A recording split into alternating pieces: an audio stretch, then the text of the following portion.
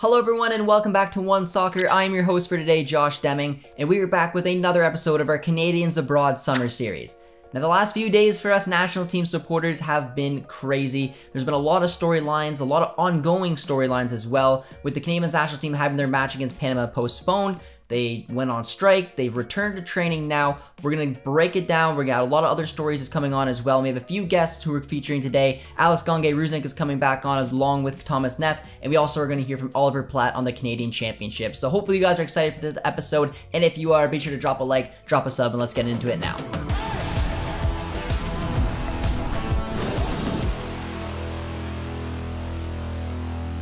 We are going to kick things off with the biggest talking point surrounding Canadian soccer in the last few days, and that is the fact that the Canadian men's national team have cancelled yet another friendly, this time canceling their match against Panama.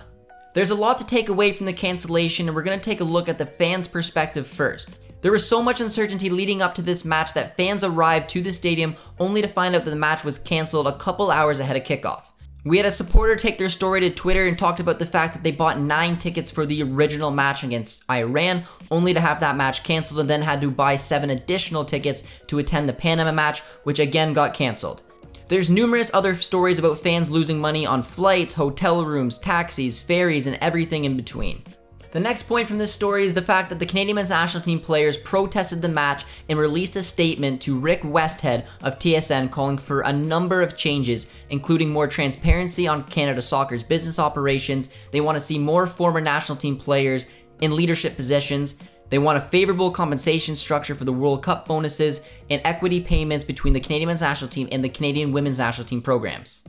There were numerous storylines coming out from the Canadian men's national team canceling their match against Panama. There were some numbers that were going out. The original reported numbers turned out to not be 100% accurate, but there was a late twist in it when the Canadian women's national team put their own statement on Twitter. The Canadian women's national team wanted to clarify that they will not accept an agreement that does not offer equal pay, a distinction from an equal FIFA percentages. They wanted to be clear on that. They also stated that they saw Canada Soccer's first tabled proposal as being a positive step towards pay equity between the two programs. As One Soccer reported in our breakdown of the story, the roughly $10 million in World Cup bonuses is a key issue between the two parties. But Canada Soccer's president, Dr. Nick Bontis, had this to say about the men's team's written request. If we as an association only had the men's team and the women's team to take care of, and nothing else. No futsal, no beach, no para, no U20, no U17, no U15 on both sides. No coaching development programs, no referee development programs, no national championships. We could still not afford this proposal. It is untenable as written. Obviously, this is still a very complicated and messy situation that hurts fans first and foremost. No footballer ever wants to cancel a match, and we hope that all parties involved find a good solution. Progress was made, however, as negotiations carried on Sunday night. Nick Bontis ended up leaving Vancouver the following day, and the Canadian men's national team released this letter. Dear Canada, we, the Canadian men's national team, have decided to resume training in preparation for the road to Qatar. To be clear, we have not reached an agreement with the Canadian Soccer Association. The players have met with the senior leaders of Canada Soccer on Sunday evening and will continue to negotiate the process, but questions have yet to be answered and actions have yet to be taken. We move forward in hopes that Canada Soccer will work with us to resolve the situation. The Canadian men's national team, we are brothers, we fear nothing, we stand on guard. Having already seen 2 friendlies get cancelled, the ramifications of forfeiting 2 more competitive matches could have been pretty dire on Canada Soccer. It's a very good step towards finding a resolution here and seeing our Canadian men's national team hopefully back in action against Curacao on Thursday. It was said that the Canadian Soccer Association moved mountains to be able to replace the Iran friendly with the Panama friendly. In the end, both were cancelled, and we're going to take a look at how the Panamanian camp is feeling, how their coach is feeling, and here's Thomas Neff to break it down.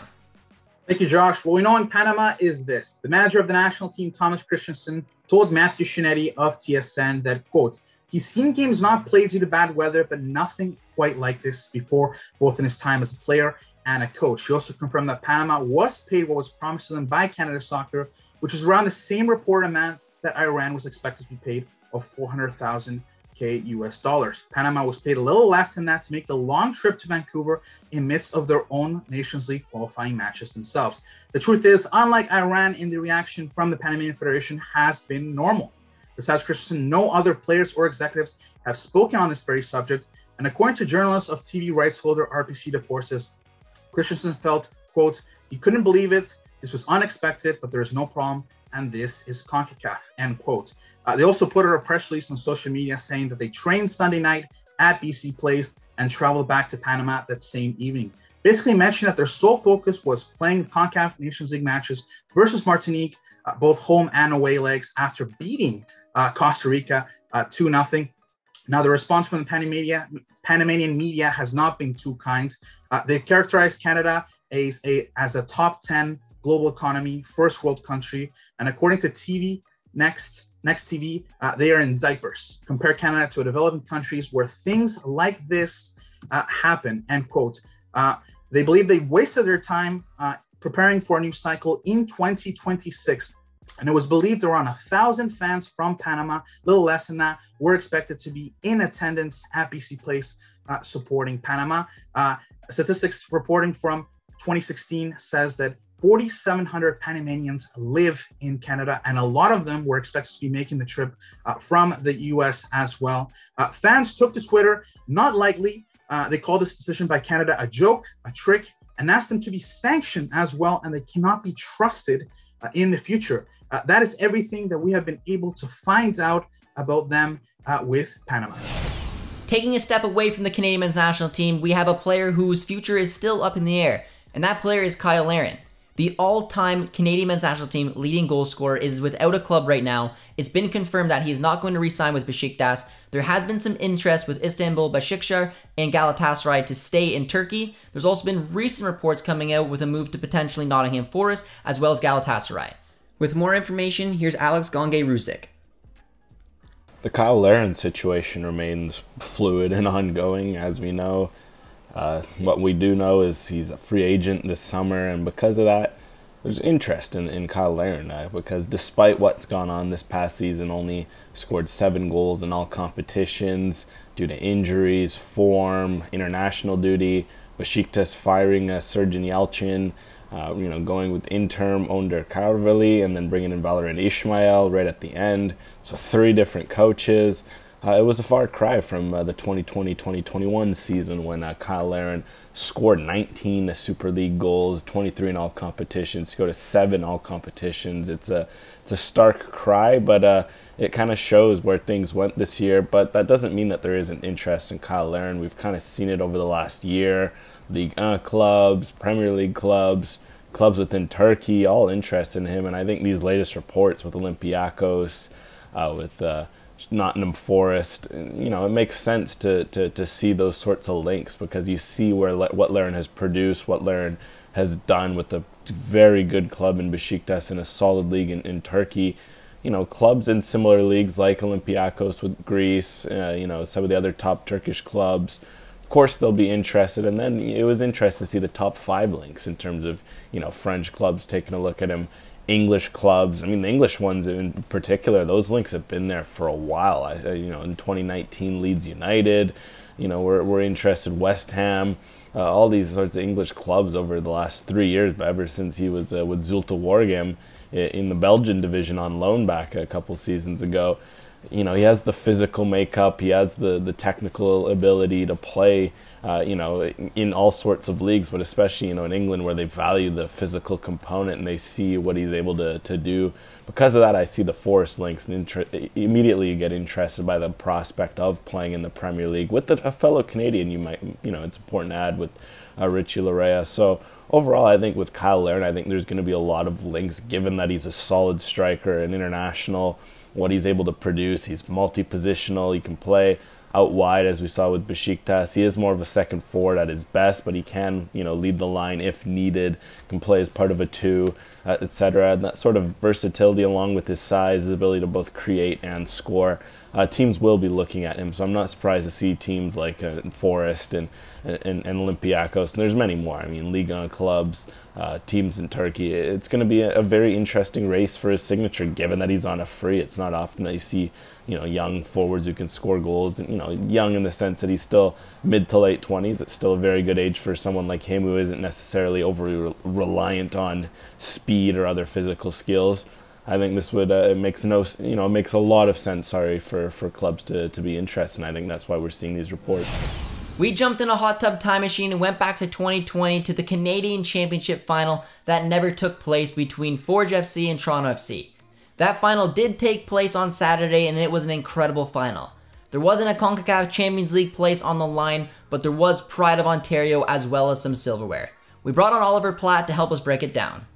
This final was 2 years in the making. It was supposed to take place in 2020. It was finally taking place in 2022. Forge FC took on Toronto FC, and it was an incredible match.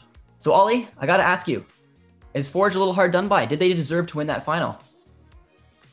Yeah, I think they did. I think it was much like last year's semi-final against Montreal, right? I thought Forge played an outstanding game. The difference this time was that whereas Montreal made a lot of changes to their team in that game last season, this was the best TFC have to offer, albeit with some absences and with forced absences like Jonathan Osorio. So that made the performance even more impressive, even though we know Montreal is a stronger team than Toronto right now.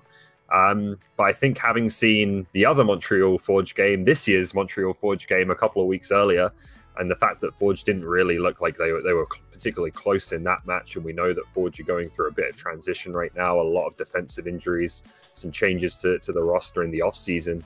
I didn't expect that kind of performance from Forge. I know that Bobby Smirniotis' team is capable of that at their best, but I just didn't know if we would get the best version of Forge at this stage in the team's development. So to see them play like that, to take the game to TFC, a team that you can say whatever you want about where they're at right now, but it's still a team that's spending many, many millions more than Forge are, obviously. To see them, just play the game on their terms, play the Forge way, and impose themselves again, like we've seen them do so often in some difficult circumstances in Central America against MLS teams and so on and so forth. I thought it was another really impressive day for Forge, and one that I think is a big building block for them going forwards.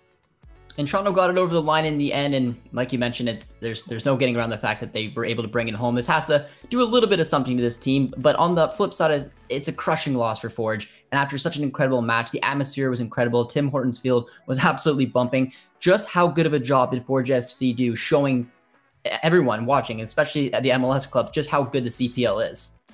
Yeah, it was great to see. It was great to see, a Canadian Championship final played in a new stadium like Tim Hortons Field, new atmosphere, different fan base, obviously leading things.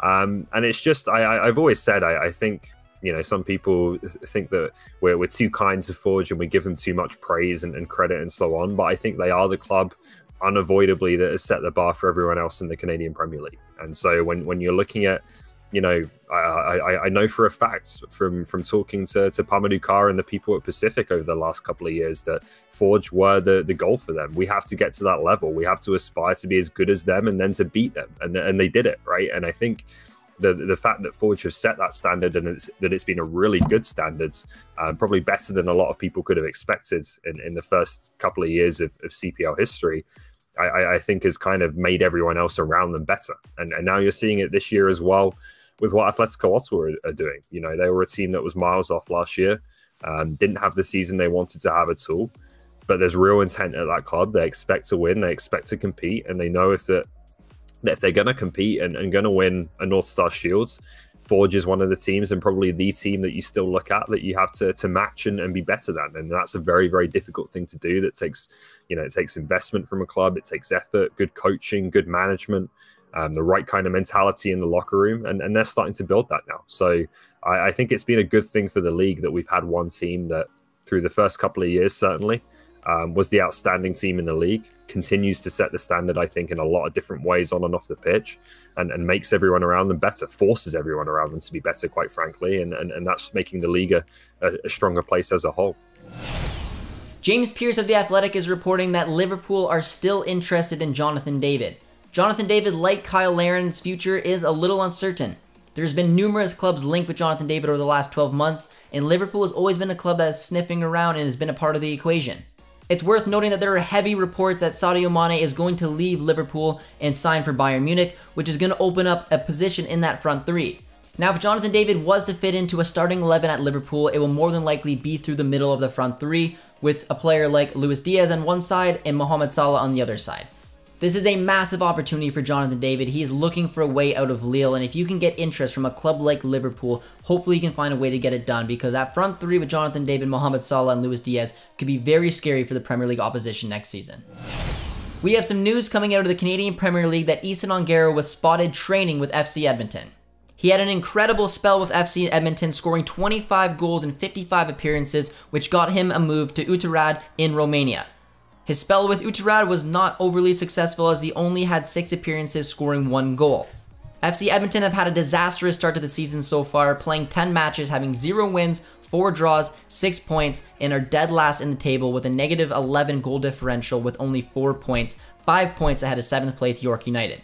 Having a player of Easton Ongaro's quality returning to the Canadian Premier League is fantastic for the league, but also fantastic for a team who desperately needs a spark. They need to find an opportunity to get that first win, find a little bit of cohesion with the side, and start pushing for a playoff position. Nichelle Prince made some history over the weekend, becoming the very first player to ever score a hat-trick for the Houston Dash. She took all 3 of her goals very well, but that third one was something special. Swinging her left boot at it, curling over the keeper, looping into the back of the net. It was an incredible way to cap off an incredible performance for Prince as well as Houston Dash, as they went on 5-0 winners in an incredible game. Big shout out to Nichelle Prince.